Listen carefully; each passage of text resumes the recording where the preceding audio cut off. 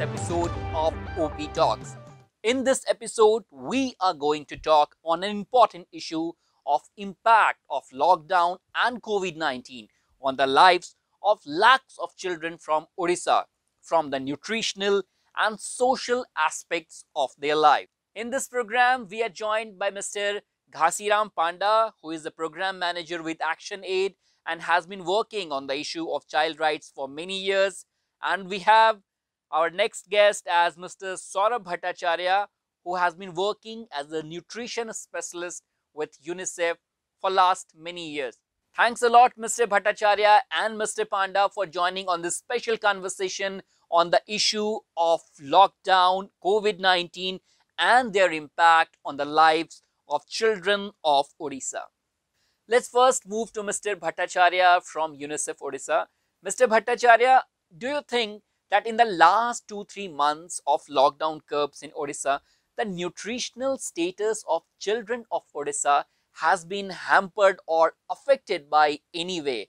And what long-term implications we can expect from these sudden changes that came along the lockdown curbs and COVID-19? Yes, COVID-19 outbreak is upending life for families around the world.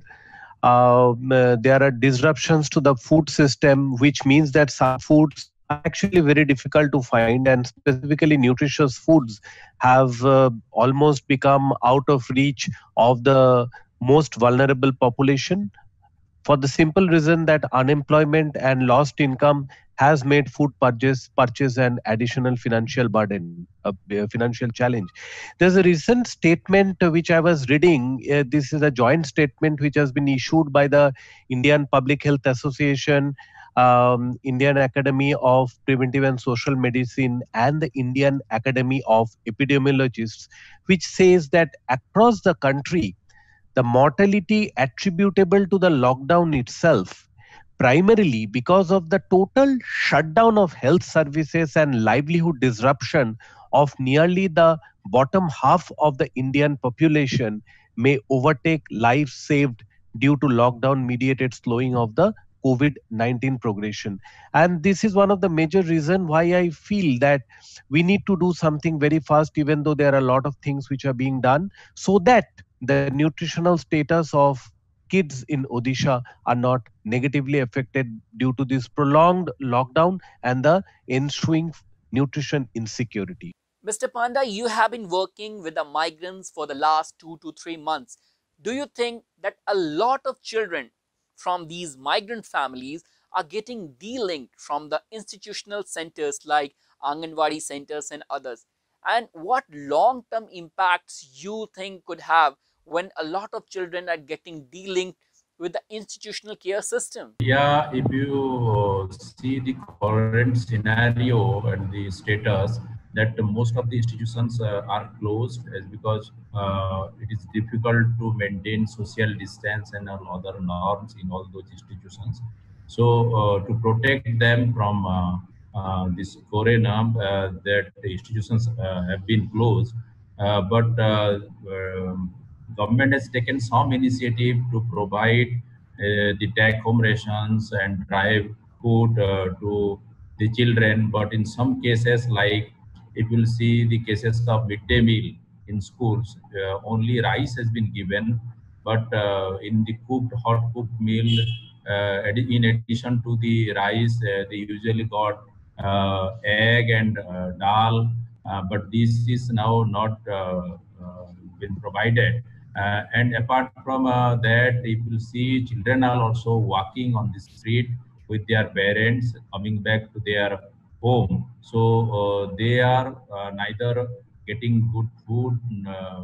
Let us forget about nutrition. Even they are not able to get food, water, and all the kind of support for sanitations and these things. So they are actually suffering a lot. Mr. Bhattacharya, you have hinted that there was definitely some impact on the nutritional status of children of Orissa during this lockdown period.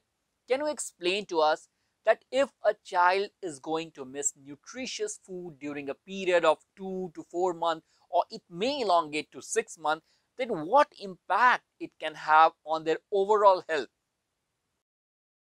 Before going into that, I would just like to mention one thing is that in Odisha, while we have done extremely good in terms of the other nutrition indicators, the supplementary foods and feeding, it has between the two NFHS, it has actually shown reduced status. Children in general, in the normal cases also, children were not getting adequate food to eat, adequate in the sense of diet diversity. Like we talk about that a child's plate should have all the three colors of the Indian flag. We call it Tiranga Bhojan, which is a very nutritious diet, which is a home-based diet, which needs to which is provided to the kids. But if they are not getting that, then a lot of impact on the child's health can happen. For example, uh, the stunting levels, for which Odisha was doing pretty good till now, because of prolonged food insecurity, the stunting levels may go up. Wasting levels were already between, when we are looking, wasting is a more serious kind of malnutrition. The wasting levels were already showing a verge of an upward trend, and the state had been taking lot of actions, proactive actions. But this lockdown, with children, with those kind of vulnerable children actually having less access to the health services for obvious reasons, because of fear or to approach the health systems, the wasting levels can also go up. And as a result, what can happen is a situation where malnutrition, you suddenly see that the levels of malnutrition among kids goes up. If we go by the government surveys like the National Family Health Survey, Orissa has made progress in terms of their social indicators, health indicators in the last few decades. Mr. Bhattacharya, do you think that during this lockdown, all the progress, all the data, the social indicators progression that Odisha has seen could get a setback? Odisha has a very unique kind of a situation. Odisha is the 11th largest state in India, with a large rural population and scheduled tribes constituting around 23% of the population, and scheduled castes around 17%. So scheduled tribes in Odisha is actually makes Odisha the state with the third among the scheduled states, makes it have a large proportion of scheduled tribe population. Over the past last decade, that is 10 years, we have seen that chronic malnutrition, which is basically the stunting, it has actually come down from 45% in 2005-6 to 34% in 2015-16, which is a reduction of almost 24.2% over the last 10 years. And Odisha has always been faster. So the annual rate of reduction in childhood stunting, which is one of the most persistent and hence most difficult forms of malnutrition to address, stands at 2.73%, which is higher than the national rate of 2.2%. Similarly, early initiation of breastfeeding within 1 hour has improved from 25% to 55% during the same period. Exclusive breastfeeding during the first 6 months has increased. But this lockdown is actually a kind of a state, a kind of a situation which no one could anticipate. Not the common man, not the government also. No one could anticipate that this kind of a situation would arise, and hence people have actually been forced to go into lockdown to prevent the ad hoc or very rapid spread of the disease. Till now, we have confined our discussion to the nutritional aspects, to the migration issues.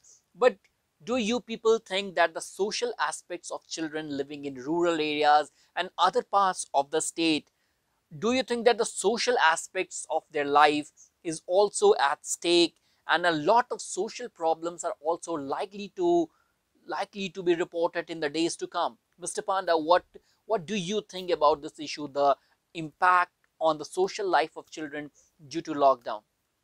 See what Saurabh now told that when this income is being affected, the purchasing capacity is being affected, then how the parent would be able to feed their children? The livelihood option has been affected.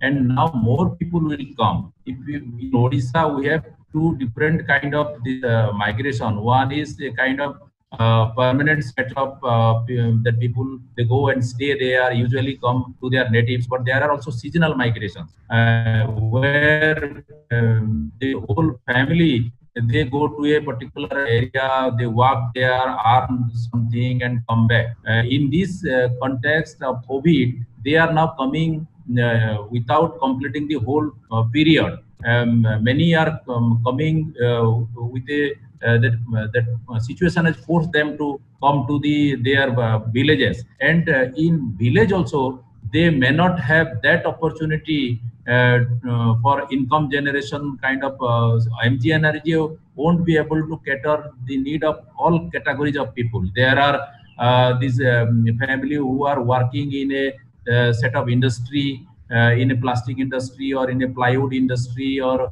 in a brick kilns. The MG energy may not create interest among them, and also don't have that scope to engage everybody. The immediate kind of requirement is to provide them that sorts of supports where they can start their own entrepreneurial activities, some kind of income generation activities. So, which is actually going to take time. In this context, one more thing will also that may occur, that there are a lot of children coming to these native places, and the rate of dropout will also going to increase. So we have to identify all those children, and the enumeration process of all those children also need to be taken care of, so that at least we can bring them to schools, and school is comparatively a safer place for the children. So children are the worst affected in this whole scenario at this point of time. I think the lockdown has impacted more or less all segments of the people.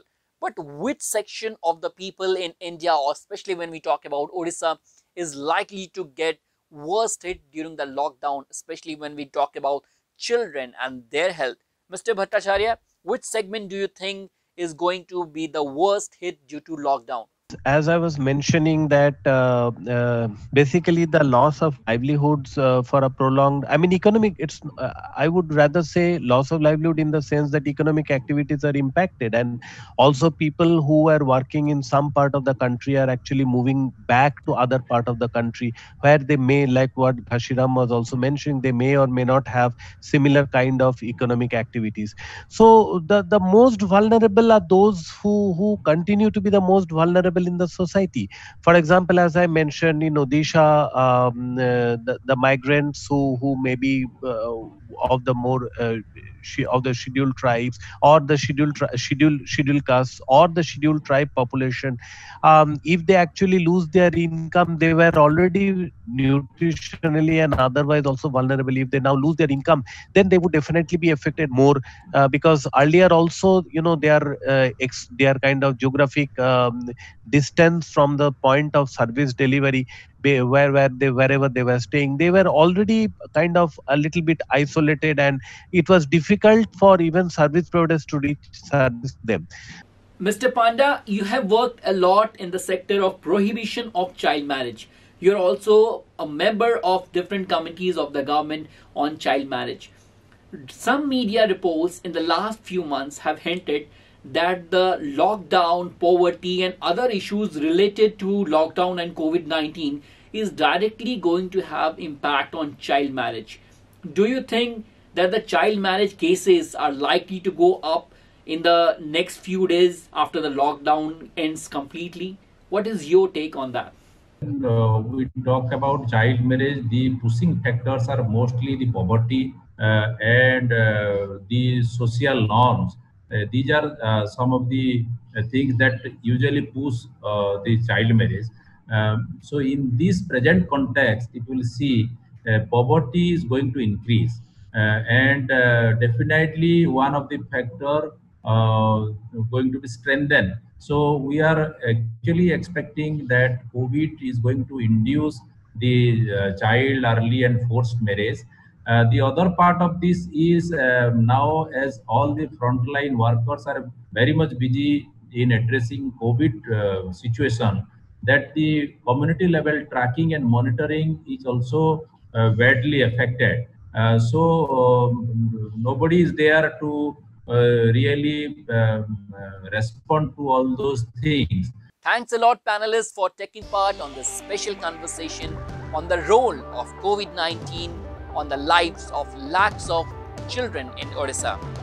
Dear viewers, please subscribe to our YouTube channel of Orissapost Live to keep updated on the upcoming shows of OP Talks.